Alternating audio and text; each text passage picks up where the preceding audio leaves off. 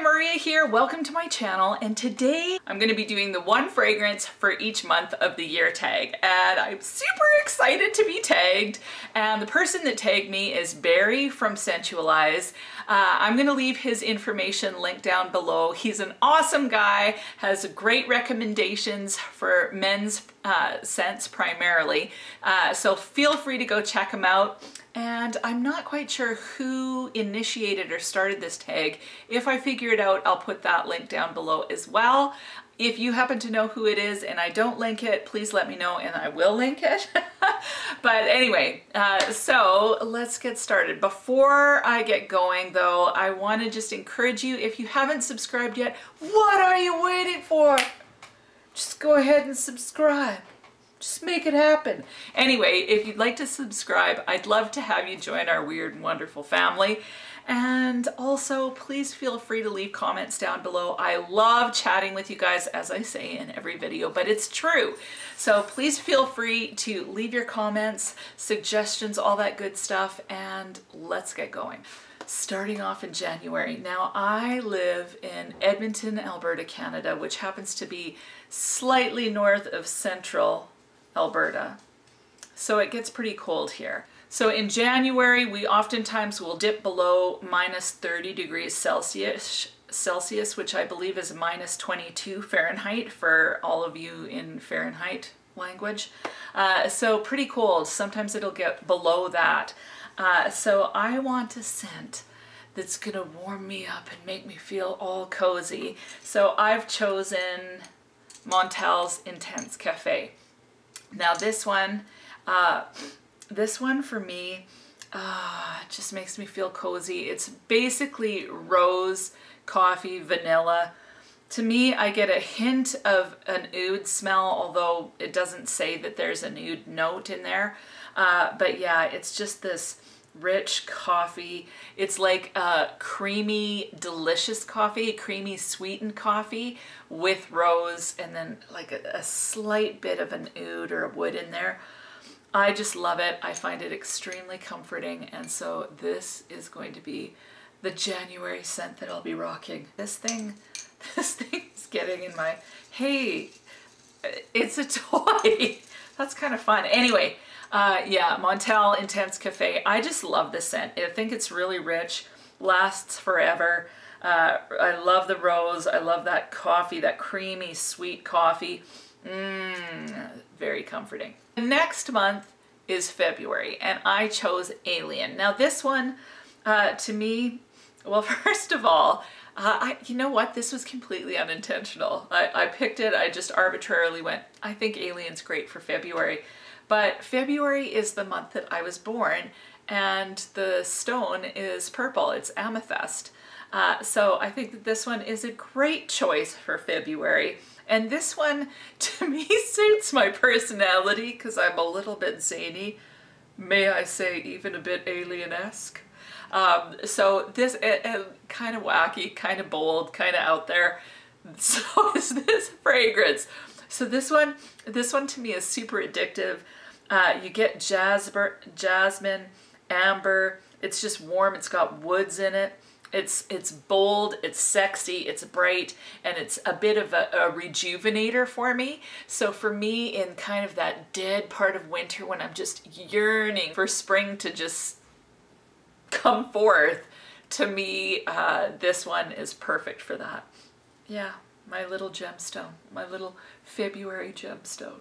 The next scent for March is gonna be Mon Guerlain. Now I've talked about this one lots. The reason why I picked it was because usually in March, I'm starting to want spring decor and spring this and spring that, even though in Canada, it's still quite cold out. But I'm having that longing towards spring. And when I think spring and kind of like, yeah, for whatever reason in spring, I put out purple lavendery type stuff. So this one has that note of lavender, which I really love. This is still a very comforting scent, so it works great in the cooler March weather for us. Oh, I just dream of, like, don't get me wrong, I love Edmonton. I don't have a plan to move anytime soon. I'm glad I'm here. I love the city. but I would love to live in a place like somewhere in England maybe, where or France, where the weather in March, everything starts to bloom already in March. I just think that would be incredible. So I can't get it naturally. It's still too cold for that here. So I get it in my fragrance and I get it in my decor. Now for April, I've chose Fleur de Femme by La Rive, and this is a dupe for Poison Girl. I do have a decant of Poison Girl, but not enough. And this one, I've actually got Poison Girl on today. They smell very similar. It's just a nice juicy bowl of cherry goodness. Like it's a bit of a cherry boozy scent. And so for me, like even by April, we're just starting to get rid of our snow. So I like a bit of a boozy, warm, fruity smell. I think it's perfect. So I love this scent. Like I'm loving it more and more. It dries down to a beautiful kind of vanilla almond, but definitely kind of a boozy cherry is what I get in the opening. And it's a really, there's a bit of a tartness to it. I just think it's beautiful. So this is my April pick. Now for May, we are finally getting into some warm weather around here. And so I chose Sophia by Sofia Vergara. This one I've talked about a ton as well. All I'll say is I love those dark fruits. It smells berry. It smells sexy, it smells sophisticated. I find this perfume mood elevating, super cheery. This is basically, I love this all the time. But yeah, I decided to choose it for May. It's pink, looks like blossoms from my trees. So yeah, Sophia. Now for June, we're coming into some more warmer weather finally. All the trees, well, yeah, all the trees at this point have burst forth with their green. It's getting warmer outside, and so the scent that I would choose is Coco Mademoiselle, simply for the citrus in it. This one, oh, it's so rich and delicious. I just love Coco Mademoiselle. You get a burst of citrus in the opening. You get rose, a little bit of, I don't know, I think jasmine, a few other notes there, floral in the mid, and then you have this beautiful, like there's a kind of oaky, woody smells paired with vanilla in the dry down. And so I just find this one super rich, super long lasting. And the other thing that's cool is in June, you know, you have your summer solstice, June 20th, 21st. And in my neck of the woods, I grew up in a place called Grand Prairie, Alberta, which is 5 hours north of Edmonton. And what I love about that time of year is that on summer solstice, it would stay, it would stay light until about 2 in the morning. Then it would get dim for just a few, like maybe an hour and a half, 2 hours, and then it starts getting light again. So it's the longest day of the year as far as sunlight is concerned. So this perfume to me is perfect because it's nice, bright, cheery, sunny, but it's extremely long lasting. So this is my pick for June. Now for July, I chose Olympia Aqua. This one just has that salty, a little bit beachy, a little bit solar, like it's not sunscreen, but the salt with jasmine, and I think there's amber, vanilla, there's some citrus in the opening, so you get a bit of that juicy citrus. I think there's lemon and orange in the opening. To me, it leans a little bit more orange. But to me, it's just a bright, fresh, delicious scent. And with that salt in there, I don't find it too cloying, but it smells kind of like the ocean. And I don't know about you, but in July, August, I love hitting the beach if possible. Actually, we're going to be heading to Vancouver here fairly soon, which I'm super excited about because I haven't smelled ocean air in a long time. So I will be rocking this one for sure. But for me, this one is perfect, just perfect for July. This one is also really long lasting. So for August, especially the beginning of the month, tends to be the warmest time for us.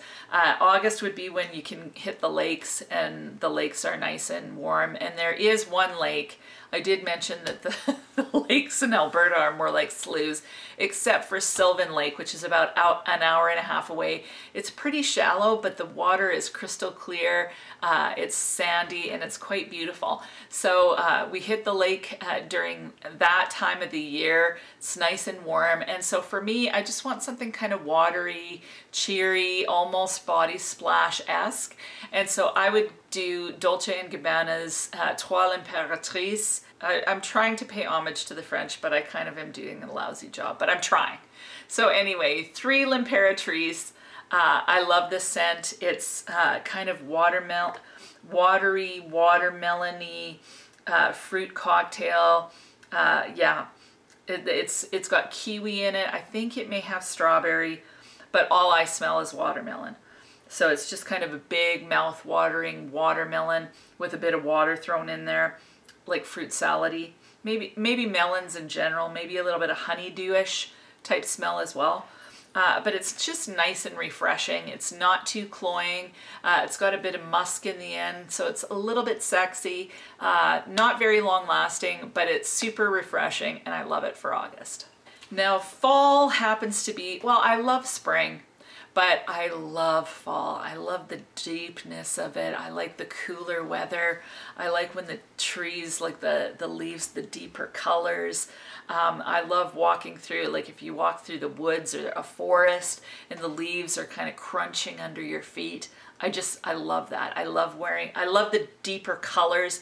Basically, I love everything about fall. So the first scent that I picked is Elizabeth and James Nirvana Rose. And first of all, this, to me, this bottle screams fall. It's got the red colors, you know, kind of red and gold representing the leaves. So I love the bottle, but then beyond that, the scent to me always makes me think of fall. And to me, this one has rose, geranium, and vetiver.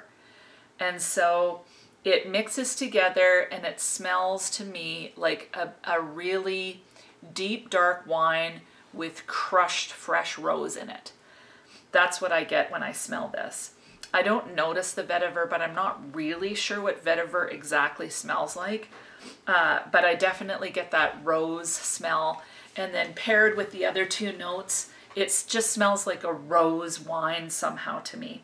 And so, you know, it just gives me that idea of, you know, decomposing leaves, and it just gives me a whole vibe that's perfect for fall. So I love this one. This one isn't for everybody for sure. It's not super long lasting, but I just really enjoy this perfume.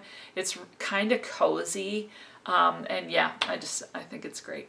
So for October, I picked another one that kind of is in like, I don't know, somehow a little bit decomposing, which is Lalique Amethyst. I recently talked about this when I was giving you the update on my blind buys. It was the collab with Mandy Glam. And this one to me smells like a bunch of fruit with the leaves and the stems all put into a big bowl and muddled together. That's what I get from this. And you know, there's definitely that green, like a green note, a woody note. This one, when it warms up, like I've worn it to bed and just the heat of my skin, it gets a little bit more fruity, a little bit more sweet. So I really like it. I like it for a bedtime scent, actually. But this one, to me, it's in the same vein as this one. And even the colors, like look at these colors together. Like to me, this is 100% fall vibe as far as colors are concerned. And then, you know, this one with the rose and the wine and kind of the muddling together of those.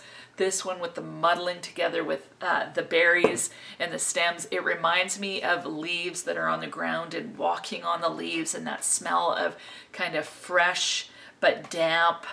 I don't know. That's I don't know if that even makes sense. But for me, for September and October, those 2 perfumes are perfect. So for November, what I have is Shaghoff Oud by Swiss Arabian. Now this one, oh, every time I smell this one, I just love it. Now November is like getting quite cold for us. So, you know, you're going to be wanting to be bundled up. And to me, this amps up that warmness. So, you know, these two, they're warm, but still kind of a little bit crisp.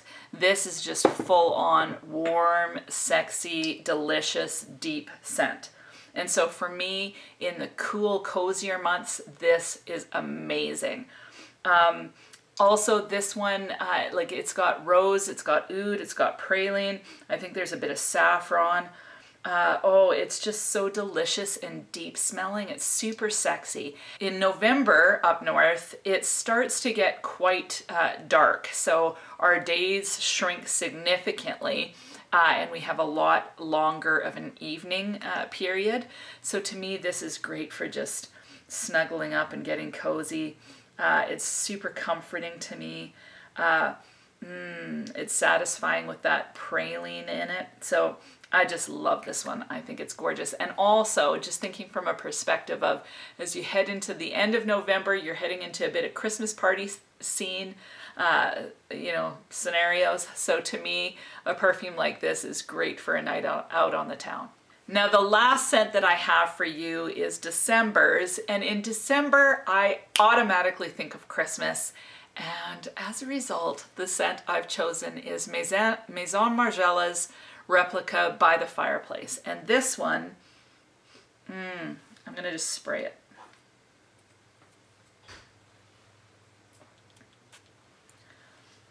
So this one is just, to me, delicious. It smells like a fire that's crackling, like, so the bark is caught in fire and it's crackling and you can smell that wood burning, and then you're roasting a marshmallow on it, and let's say it kind of catches fire a little bit and you get a little bit of that black around it, but it's mainly been roasted nice and brown, and then you shove the whole thing in your mouth and chomp down so you can smell the fire, but then you're getting that marshmallowy, sweet vanilla with a bit of char. Oh, that's what this smells like.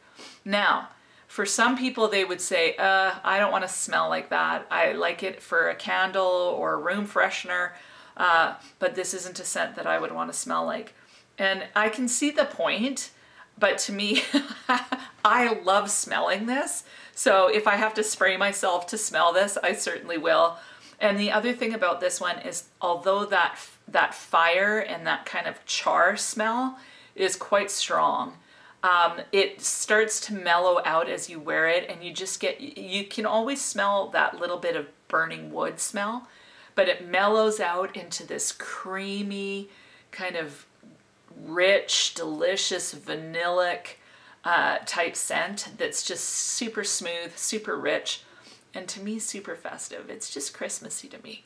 Like chestnuts roasting on an open fire, Jack Frost nipping at your nose.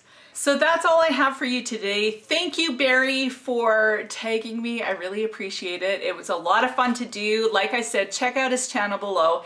And I have decided to tag 3 people. Now, this tag has been around for a while, so it's possible they've all done it, but I would love to hear from these 3. So the first one is Analicia MM. She's fairly new here on YouTube, but she has great content. I highly encourage you check out her channel. I'll leave her linked below. The next one that I want to choose is Lene. She works, I think, a lot with Be Layered, but she's got this crazy awesome collection. So I would love to hear what she has to say. And the other one, I've never interacted with her at all, but her name is Frag Hag. She is hilarious. She's an amazing artist, and as well, she's got such a quirky, fantastic personality. So Frag Hag, you know who you are. I would love to see your picks for this. So again, no pressure. If you don't want to do it, don't do it. But if you do, I would love it. Like I said, I'll leave all their channels linked below. All the information will be linked below. All these perfumes will be linked below. And I think that's it. The only other thing is, feel free to check me out on Instagram. It's MariaColette7. I'd love to, you know, hang out with you over there. And that's it. So have an amazing week. We'll talk to you soon.